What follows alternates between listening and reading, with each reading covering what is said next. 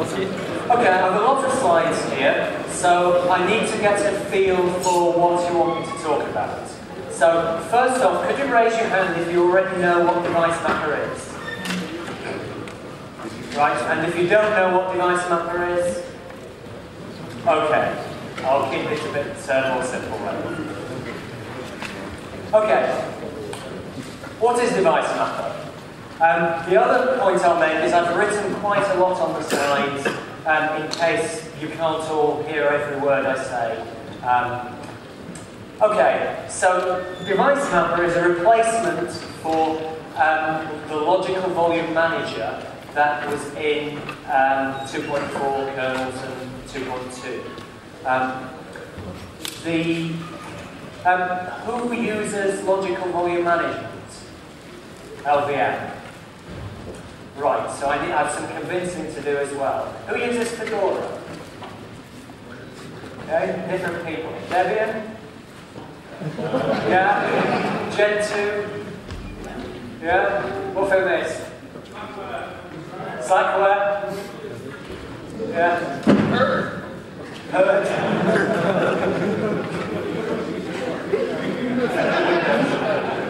Yeah. Okay, so it's all about volume management, and the task here is to provide a generic component for volume management in the kernel, to keep it simple, to keep the interfaces simple, and to push the complexity out to user space, where it's a lot easier to write code. So, as you can see on the third point, yeah, this is working. So this was written in 2001, and it's been in the kernel now, must be a year and a half or so.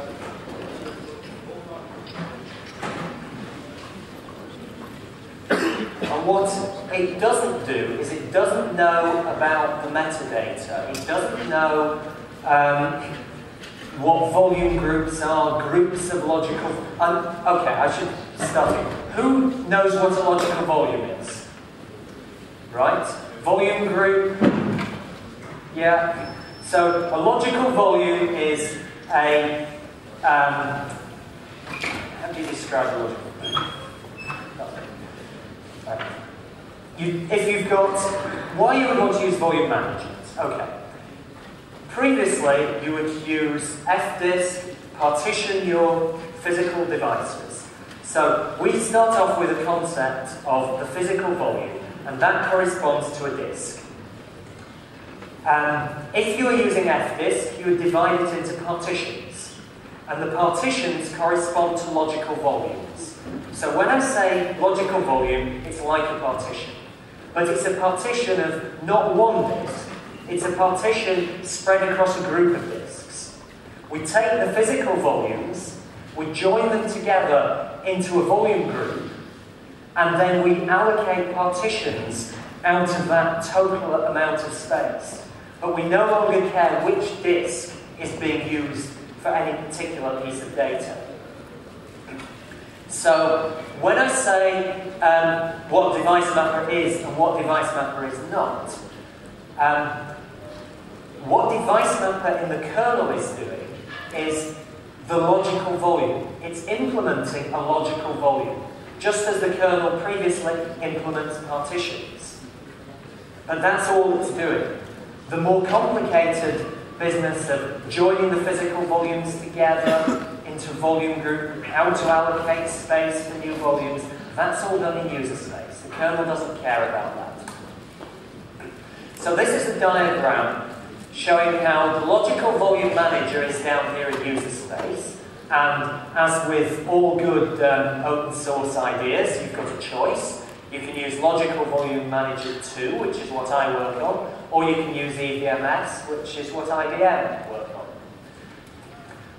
Device mapper is the kernel component that implements a logical volume, and both of these talk to the kernel and do their work in user space. On the LVM2 side, we have a user space library here, and this library hides the protocol between user space and kernel, and wraps it in some easier to use library calls. devsetup is a program that gives you complete access to the protocol between these two layers here. So everything you can do with devmapper you can do using a devsetup command on the command line. But it just gives you the basics. LVM2 builds a lot around it, the concept of volume groups and so on, and similarly EVMS does. So, what have we got in the kernel? This is a diagram of devmapper, showing how all the different pieces of it that we've got today join together. And I've missed a few pieces off as well. Firstly, user space. That's what the previous diagram was showing. I've put that all in a little blob here. The interface we use is IOCTL. Originally, there was a lot of discussion, should we use a file system interface to pass the control commands to devmapper? We started work on it, so we have both an IOCTL interface or a file system interface. You can choose which to use. We found very quickly that it was 10 times faster to write code for the IOCTL interface than it was for the file system interface because of the constraints of reliability. So we very quickly abandoned the file system interface. The code is still there, but the reason I left it in this diagram is because the architecture has separated the interface from the core with another layer. So we've got an extra layer in between here which does the common things that are needed for both the IOCTL interface or the file system interface. Now if we decided we didn't need this piece, then these would have been the same and merged together. And so slowly this boundary is disappearing now as we've abandoned this one. Separately, there is a block interface, and this is used when the I/O is going through. So the devmapper core, which I'll describe in more detail later. And then we have what's called a mapping or target interface. If we'd written it today, we'd have called them mappings. When it was written, they were called devmapper targets. So all the code refers to target. Which is rather a puzzling name. It doesn't really describe what it's doing at all. Mapping is what it's doing. It's mapping data from one device to another device according to a set of rules. And here are some of the rules that you can use. A linear mapping, which just says take these blocks from one device and map them linearly to these blocks on this device. Then with mirroring, obviously, cloning the data between the two, snapshot, and multipath. How many people here are interested in multipath? Oh, fair enough. Right, I'll say a bit more about that later then. Multipath has 4 modules at the moment, and these are going to grow in number over the next year. This is where all the activity is at the moment. Kcopd is a kernel service for copying data from one device to another. So Mirror needs to use this. It's a separate kernel thread. Mirror says, I need to copy this data from here to here, and asks Kcopd to do it. When Kcopd is finished, it calls back to Mirror and says, I finished. And then Mirror might decide to ask for some more to be copied. Okay. So, mapped devices, abbreviated to MD, not to be confused with the other meaning of MD in the kernel, the software RAID. A mapped device is specified by a table saying how to map a range of logical sectors on the device using one of the mappings. This will become clearer later. It's a bit compact. We use a B tree so that we can have very complicated mappings if necessary. So if you wanted to, you could replace all the bad sectors on your device with sectors on another device and just list individually the sectors that you wanted to replace. It's also been useful for people with Windows interoperability, in that Windows is capable of writing partitions that start at an odd number of sectors into the device. And the existing kernel code sort of assumes that things always start at even sensible positions, but Windows didn't do that.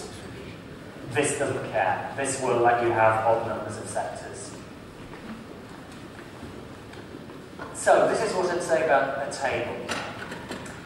You say where you want it to where it starts, how long it is, how you want to map it, linear, striped, whatever, and any details needed by that mapping.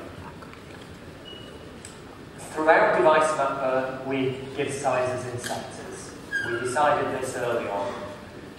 Sectors always 512 bytes when we refer to a sector. So an example table down here would say naught with a length of 32768 sectors, so that's what, 16 megabytes, and then some mapping. And then the next line says, for the next 16 megabytes of the device, I want some other mapping here. When we refer to devices in the tables, because if we have a linear mapping, we need to say what it maps onto. We have a choice. We could give its name, devHDA, or we could give its major minor number. The advantage of the major minor is it saves us having to look up in the kernel what that major and minor corresponds to. And given that a path name lookup could involve potentially going through several file system layers and potentially allocating memory, reading things off disk even, it's a lot more efficient to use this. These are some of the mappings that are available so far, and the next few slides will take you through what you can do with them. The error mapping, a very simple one. It returns an error when any I/O is passed to it. So this would allow you to replace a disk and make it appear unusable to your application. Not very useful. But if you've genuinely lost a disk that's part of a larger logical volume or part of some software RAID, you maybe it's you've got 10 disks in this volume and you've just lost one of them. There might be something to be gained by still putting together the pieces from the other 9 disks and replacing the missing one with errors. So you can then read directly. Or it may be more useful to replace them with zeros. So you can replace an arbitrary piece of disk with zeros. For example, I can create a 16 terabyte device by using that table. Even though I don't have real 16 terabytes, I can pretend I've got 16 terabytes of zeros. And we'll use this one later on. So a linear table here, start this length, write, use HDA, and start from sector 384. So when you write to sector 0 of this virtual device, this logical volume, that will translate to sector 384 on devHDA. A striped mapping. So what we need here is a list of stripes. So if this is two-way striped, 2 stripes, put a 2 here, list the 2 devices, starting from sector 0 on each of them. And this is saying how wide the stripes are to be. In this case, 256k. Again, always expressed in sectors. So the question, you have to shout. No? Ah. Right, this is a crypt one. So it encrypts the data that goes through it. It uses the kernel crypto API, so it doesn't have any encryption itself. It relies on the existing encryption in the kernel. You have to pass in all these parameters here, but there's a nice tool to handle all that for you called crypt setup. Of course, you can see what the ciphers are from proc crypto. It's a block cipher, and you can vary the block cipher by adding an initial vector. So this means you're not going to be using the same key for every block on your disk, because that's not very good from a cryptographic standpoint. So the default is what we call plain, and it just adds the number of the sector as the initial vector. But there's been an enhancement recently called ESSIV, which is a more complicated way of generating the IV and avoids some watermark problems with this, because sector 1, sector 2, sector 3, you just know the relationship between the initial vectors. It's better to jumble them up a bit first. There's an option for chaining mode, but the only one available is CBC. The other one doesn't use an initial vector, so it's just not secure. And you supply the key index. So that's an example table for this one.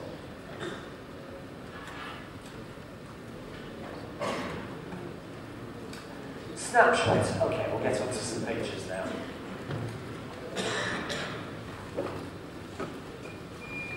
So snapshot samples the state of the device at a particular instant.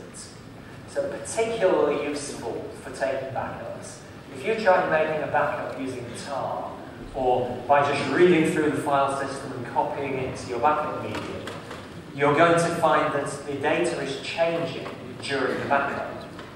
And in the worst case, tar could be working down this bit of the file system, recording to the backup, carry on down the next bit of the tree. While that's happening, you might decide to move a directory from here, where tar hasn't got to yet, to somewhere where tar has already finished backing up. So by the time tar gets to the end, it never backed up your important directory because you moved it out of tar's way. If you do this, it takes a snapshot at an instant, and then all the changes made after that are recorded so that it can recreate what the original file system looked like at that instant. So you have to set aside some space to record what happens when there are changes. It doesn't make a complete copy, it just needs enough space to hold what's changing. So here is how we handle snapshots. First of all, you've got a logical volume and you're doing some reads and writes through it onto the physical volumes down here. Okay, and then we create a cow, copy on write.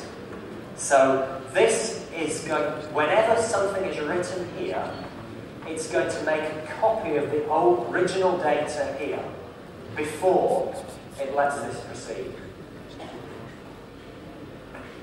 So what we have to do is put some layers ahead of the original devices. So the same I/O is coming in here, but instead of going straight to logical volume 1, we have to intercept it, and maybe we have to do something with it. Similarly, on this side, we have to trap any writes to the snapshot. So we'll deal with read, first of all, very simple. We want to read something from here. Nothing's changed yet, so we can just read it straight up from the original disk through the logical volume. If we want to read from the snapshot, it's the same. We can just read the data straight through the logical volume and read them. And at this point, both the snapshot and the original device are identical. Now, however, we write a block to their origin. So the origin says, has anything been written to this before? No. I'd better make a copy of it first. So it tells the snapshot that something is about to be written to this device, and exactly where. The snapshot then reads the data from the logical volume and writes a copy of it into the copy and write area. When it's finished, it tells the origin it's finished, and then the write can proceed. And of course, if there was a subsequent write to the same piece of data, to the same area on disk, it can go straight through this time because it's already made a copy. So that's the diagram pulling together the previous slide, showing all the arrows in one place. Now we want to write a block to the snapshot. Well, we just write it to the copy and write area. We make a note of it. We don't have to look at the logical volume here at all. If we've already written to this place, well, we're just overwriting the data, and that's wrong, isn't it? No, that's right. If we're just overwriting the data that's already there, and if it hasn't, we just make a note that if there was a write to here to the same place, it wouldn't have to copy it. When we read the snapshot, we read it straight from the copy or write area because it's been changed. And that's a summary showing how the I/O flows around the snapshot. If there's time, I'll show you some of these directly later.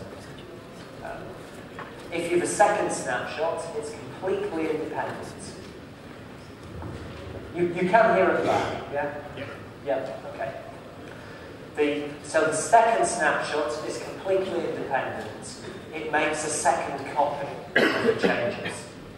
So if you have 10 snapshots, you have 10 copies. So it just doesn't scale.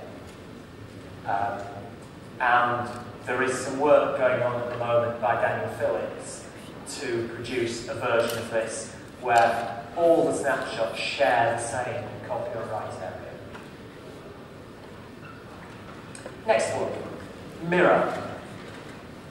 Just takes a copy of the data.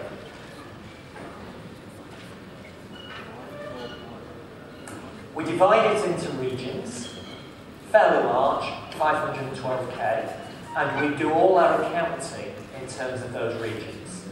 So we build up a little bitmap saying, with one bit for every region, saying whether the regions are identical or out of sync.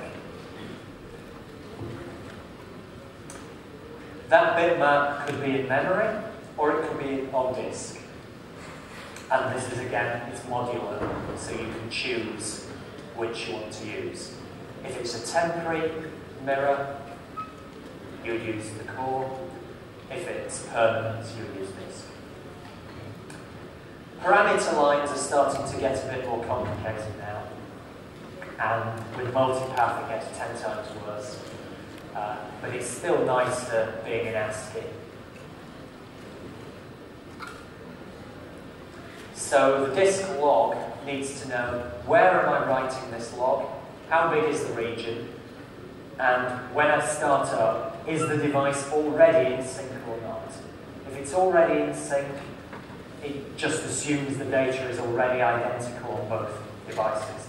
If it's not already in sync, it makes a copy in the background using kcopyd of all the data from the first device over to the second device.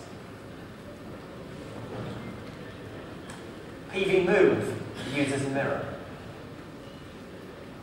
PVMove lets you move all the data off a physical volume. So if you want to remove a disk, and there is a logical volume on that disk, you first run PVMove to tell it to move the data somewhere else in the volume group. So it breaks the data up into sections and then uses the mirror to move the data somewhere else. So originally, your logical volume is on disk 1. Afterwards, your logical volume is on disk 2. The way you do it, you put a mirror in between, you insert a mirror, so the data is now going to here, and kcopd is copying the data from here to here in the background. When it's finished, you take it away, and you're back on PV2. Okay, a little bit on multipath. I don't know whether the writing can be read right at the back, so I'll try and explain. The top half is kernel space, and the bottom half is user space. Oh, I should say, does anybody need an explanation of what multipath is? Yeah? Okay. Sometimes, in high availability environments, you want to double up everything. You want 2 of everything. So if one of them fails, you've got another one that can carry on working. What multipath does is give you multiple paths to the same disk. So you might put 2 separate disk cards in your machine, 2 separate cables from there to the disks. And typically you're using fiber channel, you may be using fiber channel switches, fiber channel cards. It's usually quite expensive equipment. But these days it can be cheaper. You can use iSCSI. So you can have your disk on one machine and export SCSI commands over IP to another machine. So your disk can appear to be local. Okay, so device mapper is this block here, in kernel space, of course. Your low-level disk drivers are up here. When a new device appears, so a new disk is plugged in, or a new cable is plugged in, or something that wasn't working has been fixed, we use sysfs and the hot plug mechanism to tell user space that a new device has appeared. And a daemon here called multipath scans the devices, looks at a configuration file, and decides how to set up device mapper to know about multiple paths. So the I/O will be sent down one path. Multipath device mapper will decide which path to send it down. If it's an error, it gets an error, then it will retry it down a different path. And it will carry on until there's no paths left. And I've got a demonstration of this later. Sparse device. This is where we can use our around 16 terabyte zero device. I can now create a 16 terabyte file system, even if I've only got, say, a few tens of megabytes. I can take a snapshot of a zero device and then write to the snapshot. So this gives me a sparse device. It only holds, it only writes the data that I write to it. So as long as I don't write more than 10 megabytes to it, the location of those 10 megabytes can be anywhere within this 16 terabyte address space. Or of course on 64-bit, I can go a lot bigger. Right. A bit more about the IOCTL interface. I'll probably go through this a bit faster now. It's a lot more for the programmers, and then get on to some examples towards the end. So it communicates with an IOCTL through a MISC control device, normally major number 10 minus 63, but the 63 is dynamic, so you have to create the device, devmapper control yourself originally. January this year, we finally added some code, added some logic to libdevmapper so that it would create this device automatically if it wasn't there. And if it was there and had the wrong minor number, it would fix it. So the hacks that the likes of Fedora have to do to create devmapper control aren't necessary anymore.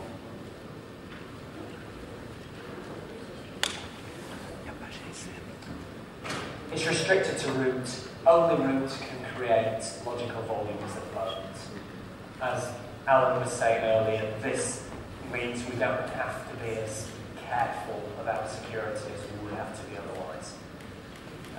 There are some things we do which, if non-root users could use the IOCTL, we have to change and put extra restrictions in.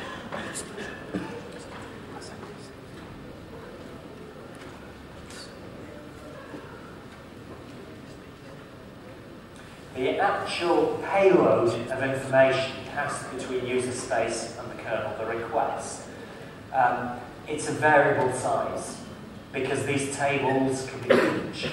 We don't know in advance how big it's going to be. If user space is asking the kernel, what is the table at the moment? What is my current set of mappings? Then it has to create enough space in advance for the kernel to fill in. And if there isn't enough space, then you get this flag, devmapper full set. And user space should then retry with a larger buffer.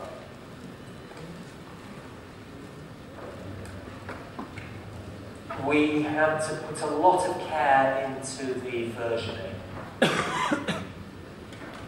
At the time we were originally writing this, lots of people had problems with the previous version of LVM. In the previous version of LVM, the version number of the user space code had got to match the version number of the kernel code. Because the interface was often changed. Whenever the interface was changed, the two wouldn't work. This was a problem if you were upgrading your kernel and you wanted to switch between two kernels. Sometimes you wanted to boot with one kernel, other times with another. You had to keep changing your user space utilities according to what kernel was there. So instead of that, we put a much more flexible versioning system in. And libdevmapper in user space does all the work to make sure the right version of the IOCTL calls is used.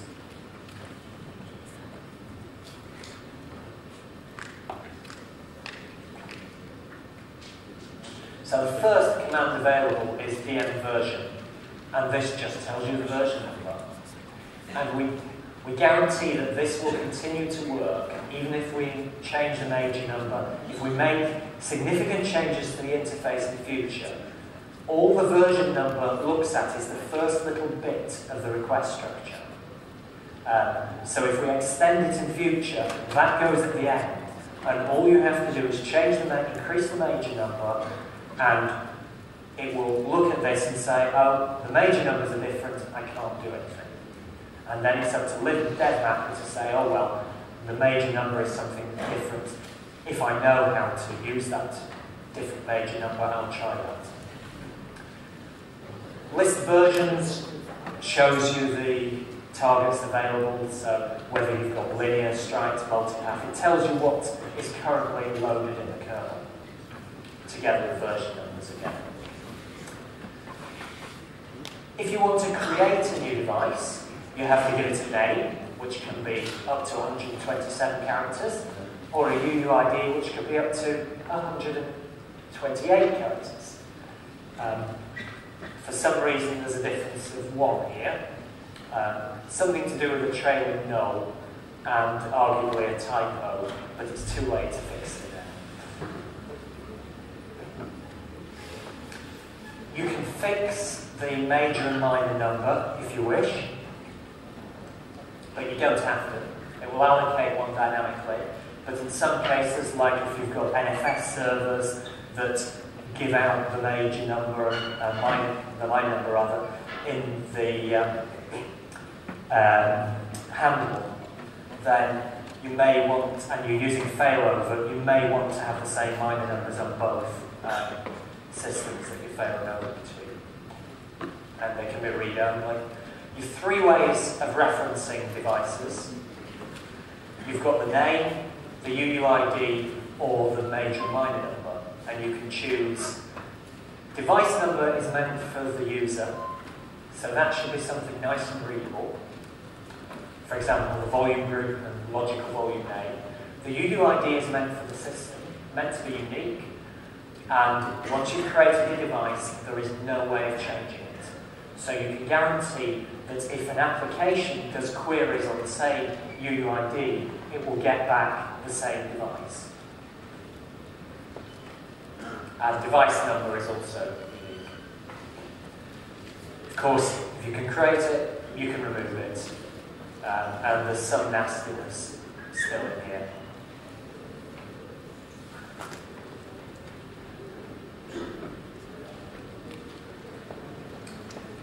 For testing, we have a remove all option that deletes everything. You can rename, but you can't change the UUID. Obviously, get a list of the devices. And then you've got to be able to load the mappings. So we now have two slots for mappings, an active and an inactive one. When you load a table up, it goes into inactive slots first. And if there's already one in that slot, it gets replaced. You can, of course, clear what's in that inactive slot.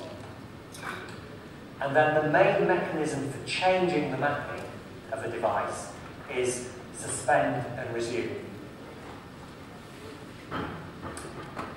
If you suspend the device, it will queue all the I/O being sent to it.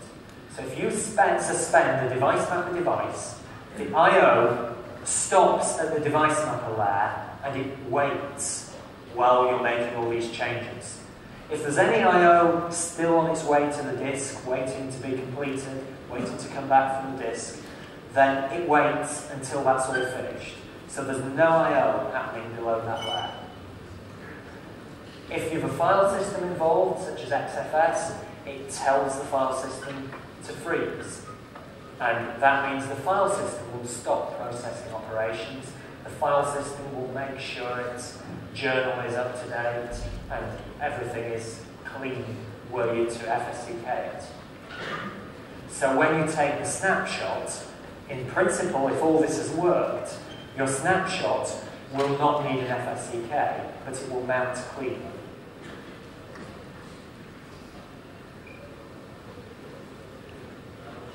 And the final thing that a resume will do is move the inactive table into the active slot.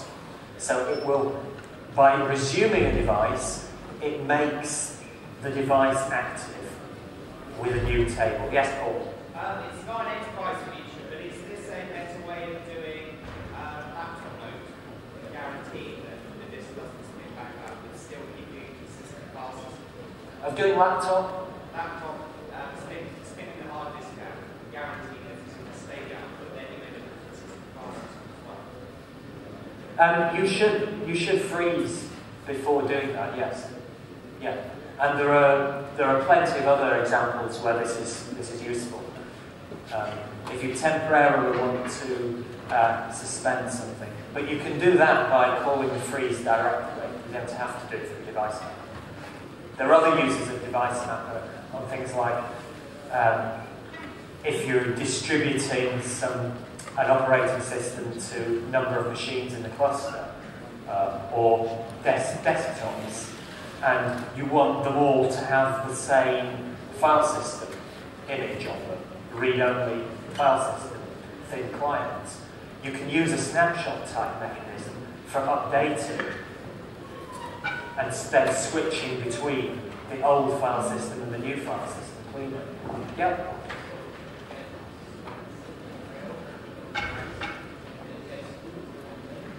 It gets queued in memory, yes. If there's not enough memory, you start having problems. So firstly, if you're doing this, you want to do it for a very short time. Unless you've got lots of memory, you want to suspend and resume for the shortest possible time. Well, you have to try it. Yes, it uses memory, and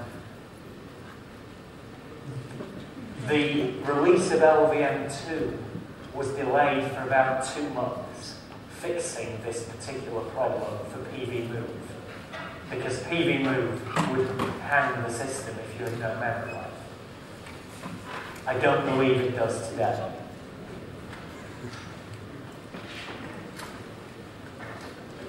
So we've got, we used to have an info call, which gives you the basic information about the device. Is it active? Has it got a table?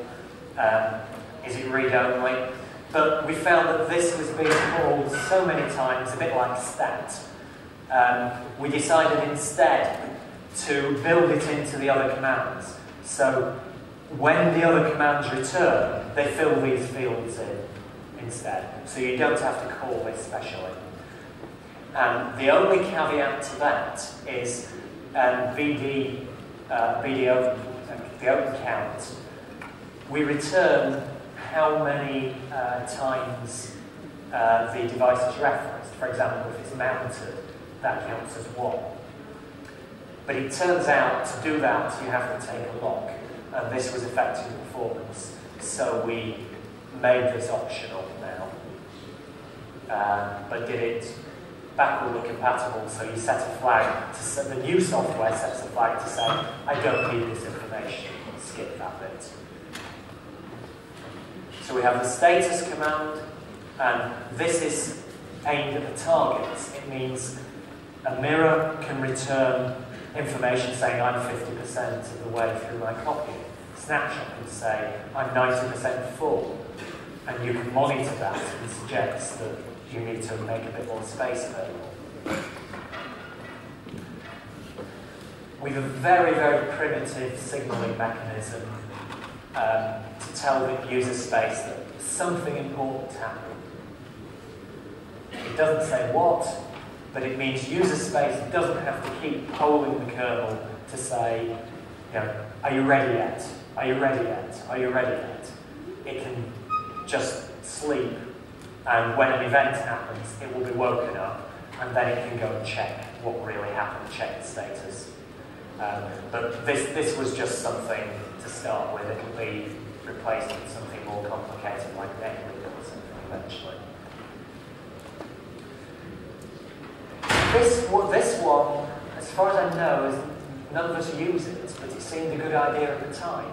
It gives you a list of all the devices referenced by another device. So ignoring all the mappings in there, mirror, snapshot, regardless of the complexity, it just gives you a simple list saying this uses HDA, HDB, HDC. It just gives you a list of the devices used without any more information. And then we have recently added a message, basically passes an ASCII string to one of the targets. So we need this in multipath. After a path has failed, we need users, and it comes back again. User space has to tell the multipath target that the path is available again. So it sends it a little message like this, and I'll show you that in a few minutes. devmapper I mentioned earlier. The tools, I mentioned LVM2, EVMS, DM setup is this one. So you just have commands like DM setup version, DM setup create, ls, and one of the more recent ones, DM setup info-c, which gives you column-based output. Logical volume management. I'm going to skip through these slides a bit now because we're rather short of time. This was a separate sort of 1 hour talk. Just slipped in why you might want to use logical volume management. But you can read the slides on the web afterwards. Why we went to LVM2.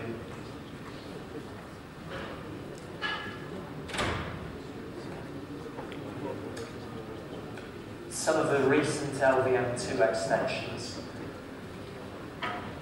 PVMove is implemented a different way from LVM1.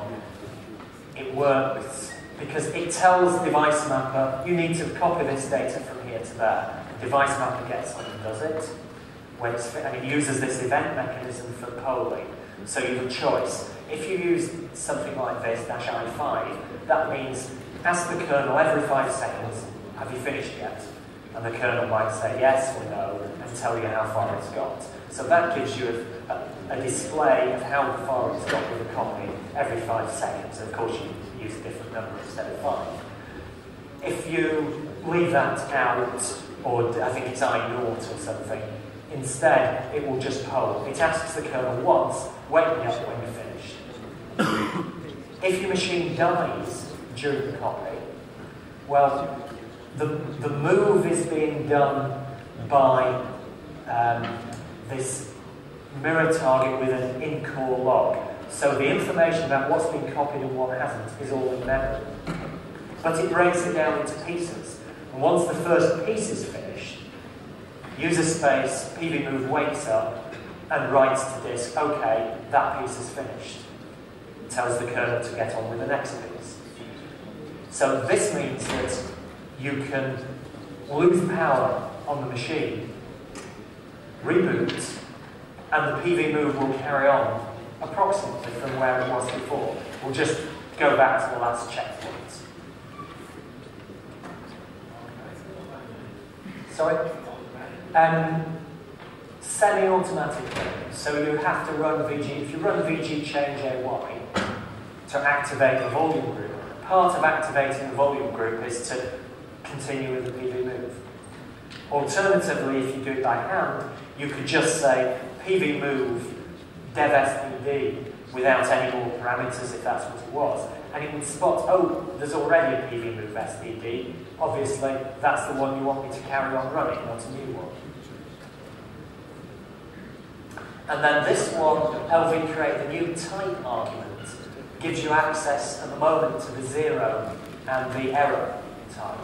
So you can create a segment block of zeros in a logical volume using this. And in the future, this will be expanded to some other types. For example, clustered mirrors and clustered snapshots will appear as different type arguments here. Okay, those are the enhancements in LVM2. I'm going to go right across those. What the new metadata looks like on LVM2, I'll skip that. Some links, I think that slide mine was in the wrong place. No, it's right, I finished on that, yeah. So the mail list, Christoph Sauert has done the crypto. So the mailing list for crypto target dmcrypt is at that address. There are links to everything from here. That's the main website for device mapper. Yeah, dmcrypt. Christoph Varaki is he has got the site for multipath daemon. The slides will go up at this URL and be linked to there after the event is over and I've got back home. And then there's the obligatory advert for a conference in Swansea that I organise. Looking for speakers who fancy a few days in South Wales. Right, so I'll now demonstrate some of this. So what I've got here, if the network is behaving, which it isn't. Has everyone got networking here at the moment? Yeah? So it should be working.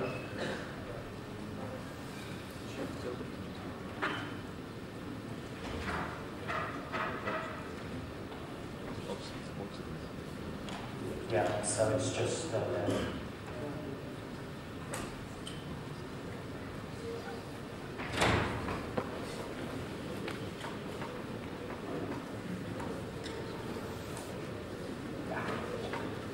here you are.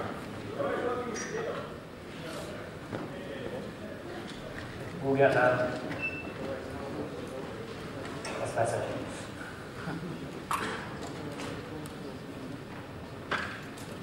Right. Okay, I think that's better. Right, so what I've got here, I'll run through some of these quickly if there's anything people want to demonstrate. I set this one up earlier just to show you how you can stack devices together. That's the list of devices at the moment. I've got a logical volume naught, logical volume naught, major and minor number, like that. I've got a couple of crypt devices, and some multipath underneath. If I use devmapper info-c, some of these are rather long names, so they've wrapped around, but you can see it gives you the major number and minor number, the status, and you can look up in the man page what these symbols mean. But basically the L means there's a live table there, the W means it's writable. The open counts, each of them has got one thing using it at the moment, reference counts. They're very simple targets, just one. And the events, I didn't say, but the events are all numbered, so you can avoid erasing conditions if you want to. Right, now let's look at the tables.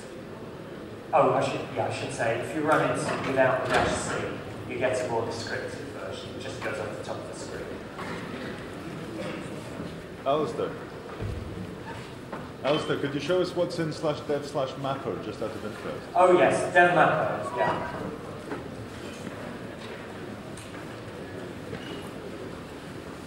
Yeah, so these are the block devices that are up here, and you can see the control device control there.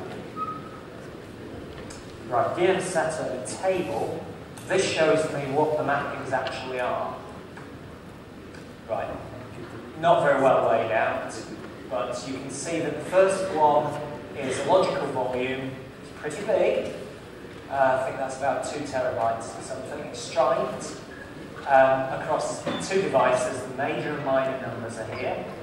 So minor numbers are 2 and 3. It's now gone off the top of the screen, but 2 and 3 are actually the crypt targets down here. So that is striped across some encrypted devices. They're encrypted with advanced encryption standard over devices 253 minor number 1 and minor number 0. And that's the key that's used for the encryption. We don't hide it. If you root, you can put it in, you can take it out. And I think it's quite right that it should be visible like that. Because it reminds people that the key is present in the kernel all the time, that you are using that encrypted device. So it is easily obtained. So the only way of getting rid of the key is to disable the device, unmount the file system. Okay, so then we've got 2 multipath devices underneath all that. So what I've got is multipath with crypt on top, with striped on top of that, with a logical volume, and a file system on top of that. So I've stacked up quite a few layers. I didn't put a snapshot in, but I thought that would be enough. The multipath, you can see the arguments are much more complicated. And if you're not a computer program, you don't want to start reading all those. You want them displayed. There's a status command, 345 status. Needs to be finished in a minute. And this one, again, it's pretty difficult to work out what all those are, but A means it's active. Also, that tells me all the paths are active. So instead, there's a 2.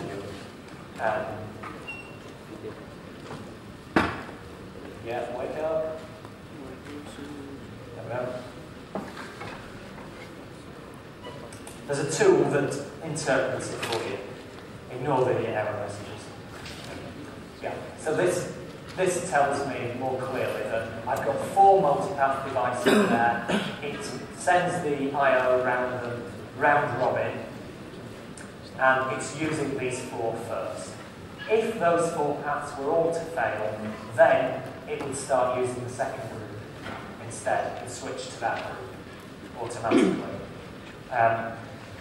If I put the I/O stat on again, you can see that there's stuff happening on the various devices. If I come stop, if I kill multipath D, so the paths won't be automatically enabled, I can do DM setup, find it.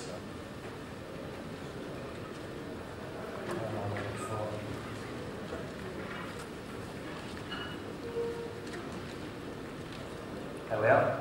I can use the message command to tell multipath to fail a device. Okay, so if I now run multipath again, well, that hasn't worked. It was supposed to show some of the devices have failed. I bet multipath D is just starting up again and automatically renaming the path because it's still there. But if we actually pulled the cable out, that would be good. Okay, any questions? Yeah. Yeah, the next speaker wants to come and set up. Yeah.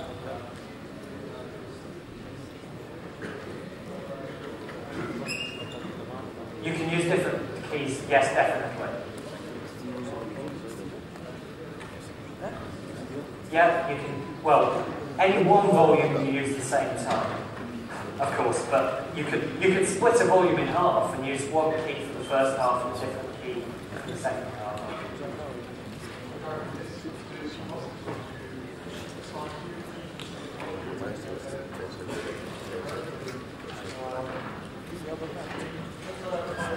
If you wanted to change, could you change the key on the volume, basically? And yes, you could change the key on the volume by, and the way to do it is like PB Move does. Slowly move set up a mirror between the two devices, take one section of the file first, get it mirrored between a device with one key and a device with a new key. When it's finished mirroring, use the new instead of the old and move on to the next section. And you can use, yeah. Yeah, you can start with the volume not encrypted and do it. I think someone has written a tool to do that. Here's a link from the Crypt webpage for that.